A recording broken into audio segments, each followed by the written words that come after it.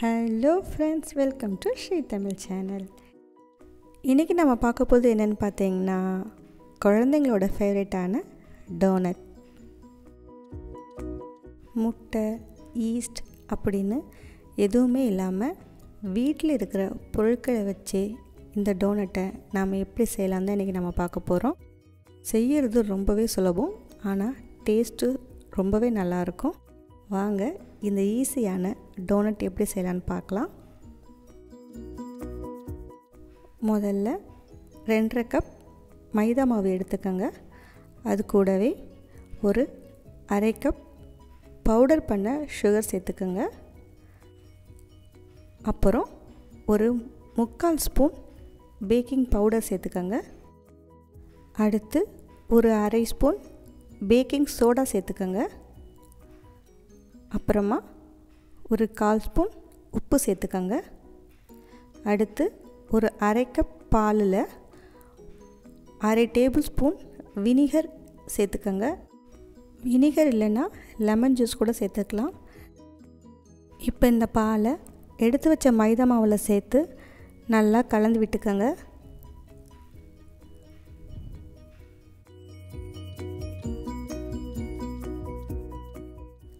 எல்லாத்தையும் சேர்த்து நல்லா கலந்து விட்டதுக்கப்புறம் தேவையான அளவு தண்ணி சேர்த்து நாம் இப்போ இதை சப்பாத்தி மாவு பதத்துக்கு பிசைஞ்சிக்கலாம்.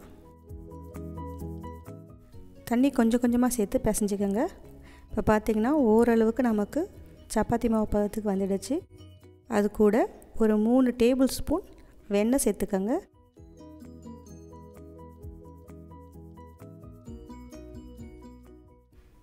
இப்போது இந்த வெண்ணெயும் சேர்த்து மாவை நல்லா பிசைஞ்சு எடுத்துக்கோங்க.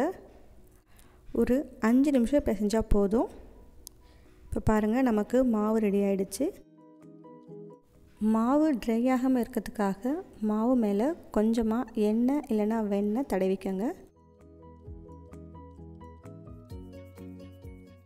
கொஞ்சம் ஈரமான துணியை நாம் இப்போ மாவு மேலே போட்டு மூடி வச்சிடலாம்.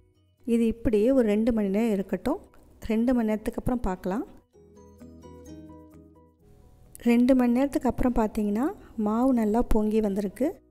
இப்போ இந்த மாவை திரும்பவும் ஒரு 2லேருந்து 3 நிமிஷத்துக்கு பிசைஞ்சிக்கங்க. டோனட் செய்கிறதுக்கு மாவு ரெடி ஆகிடுச்சு. இப்போ நாம் டோனட் செய்ய ஆரம்பிக்கலாம். இப்போ நாம் தேவையான அளவு மாவை எடுத்து தேய்க்க ஆரம்பிக்கலாம். ரொம்ப மெலிசாக தேய்க்கக்கூடாது.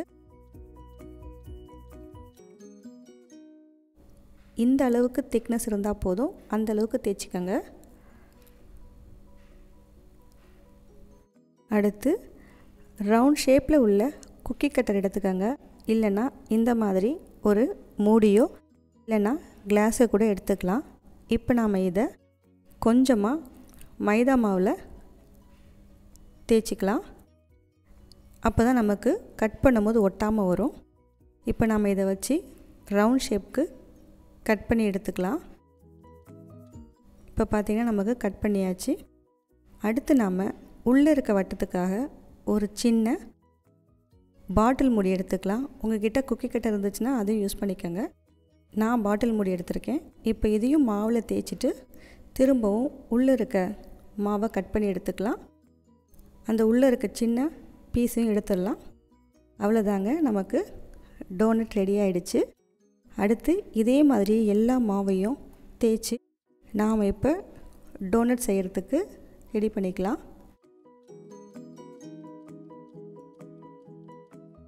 எக்ஸ்ட்ரா வர மாவையும் எடுத்து அதையும் திரும்ப தேய்ச்சி நாம் டோனட் கட் பண்ணி எடுத்துக்கலாம். இப்போ நாம் கட் பண்ண டோனட் எல்லாம் ஒரு பெரிய பிளேட்டில் வச்சு கொஞ்சம் கேப் விட்டு ஒரு 1/2 மணி நேரத்துக்கு இருக்கட்டும். ஒரு 1/2 மணி நேரத்துக்கு அப்புறமா நாம் டோனட்டை பொரிக்க ஆரம்பிக்கலாம். அதுக்குள்ளே நாம் சாக்லேட் டோனட் பண்ணுறதுக்கு சாக்லேட் சிரப் ரெடி பண்ணிக்கலாம். அதுக்கு ஒரு 1/4 கப் பவுடர் சுகர் எடுத்துக்கோங்க. அது கூட ஒரு 1/2 டேபிள் ஸ்பூன் கொக்கோ பவுடர் சேர்த்துக்கோங்க.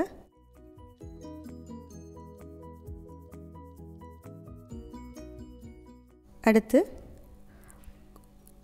கொஞ்சமாக வெண்ணிலா எசன்ஸ் சேர்த்துக்கங்க. சேர்த்து ஒரு முறை நல்லா கலந்து விட்டுக்கங்க. அப்புறமா 1 டேபிள் ஸ்பூன் பால் சேர்த்துக்கங்க. சேர்த்ததுக்கப்புறம் எல்லாத்தையும் சேர்த்து கலந்து வர வரைக்கும் நல்லா கரைச்சி விட்டுக்கங்க.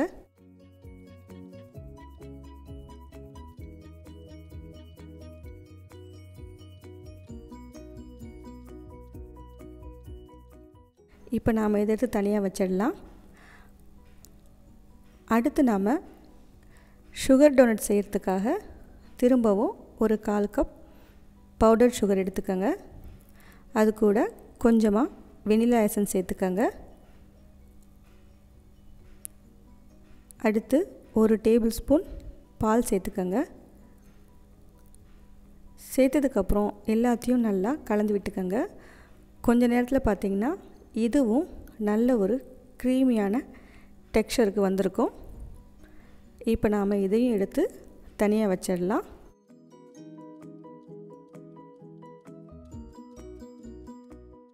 அடுத்து ஒரு பேனில் எண்ணெயை சூடு பண்ணிக்கோங்க. எண்ணெய் ரொம்பவும் சூடாகக்கூடாது, மீடியம் ஹீட்டில் இருந்தால் போதும். இப்போது எடுத்து வச்ச டோனட்டை ஒன்று ஒன்றா சேர்த்துக்கோங்க. ஒரே டைமில் 2 இல்லைன்னா 3 மட்டும் சேர்த்துக்கோங்க. அதுக்கு மேலே சேர்க்க வேணாம். என்னுடைய பேன் சின்னதுன்றதுனால நான் 1 மட்டும் சேர்த்துக்கிறேன். இப்போ பார்த்தீங்கன்னா டோனட் கொஞ்சம் கொஞ்சமாக மேலே எலும்ப ஆரம்பிக்கும். மேலே எலும்பிடுச்சு. இப்போ நம்ம இதை லோ ஃப்ளேமில் வச்சு வேக வச்சு எடுத்துக்கலாம். கண்டிப்பாக லோ ஃப்ளேமில் வச்சு வேக விடுங்க, இல்லைன்னா டோனட் வெளியில் கருகிடும், உள்ளே வெந்திருக்காது. இப்போ பார்த்திங்கன்னா கொஞ்சம் நேரத்தில் திருப்பி போட்டுக்கலாம். கொஞ்சம் நேரம் ஆக ஆக டோனட்டோட கலர் நல்லா சேஞ்ச் ஆகும். இப்போ பார்த்திங்கன்னா டோனட் நல்லா கலர் மாறிடுச்சு, நல்லா கோல்டன் கலர் வந்திருக்கு. இந்த சமயத்தில் நாம் இதை எடுத்துக்கலாம். அவ்வளவுதான், நமக்கு டோனட் ரெடி ஆகிடுச்சு. இதே மாதிரி எல்லா டோனட்டையும் பொரித்து எடுத்துக்கலாம். அடுத்து டோனட் கொஞ்சம் ஆறுனதும் இப்போ நாம் சாக்லேட் சிரப்பில் டிப் பண்ணி எடுத்துக்கலாம். அடுத்து சுகர் சிரப்லேயும் டிப் பண்ணி எடுத்துக்கலாம். அவ்வளோதான், உங்களுக்கு ஏற்ற மாதிரி எது தேவையோ அதில் நீங்கள் டிப் பண்ணி எடுத்துக்கோங்க. எல்லாத்தையும் ஒரு பிளேட்டில் அரேஞ்ச் பண்ணி வச்சிங்கன்னா கொஞ்ச நேரத்தில் டோனட் ட்ரை ஆகிடும். அவ்வளோதாங்க, யம்மியான டோனட் நமக்கு வீட்லேயே ரெடி பண்ணிட்டோம். இதை நீங்கள் வீட்டில் செஞ்சு பார்த்துட்டு எப்படி இருக்குன்னு சொல்லுங்கள். இந்த ரெசிபி உங்களுக்கு பிடிச்சிருந்தா லைக் பண்ணுங்கள், ஷேர் பண்ணுங்கள், ஸ்ரீ தமிழ் சேனலுக்கு சப்ஸ்கிரைப் பண்ணுங்கள். தேங்க்ஸ் ஃபார் வாட்சிங்.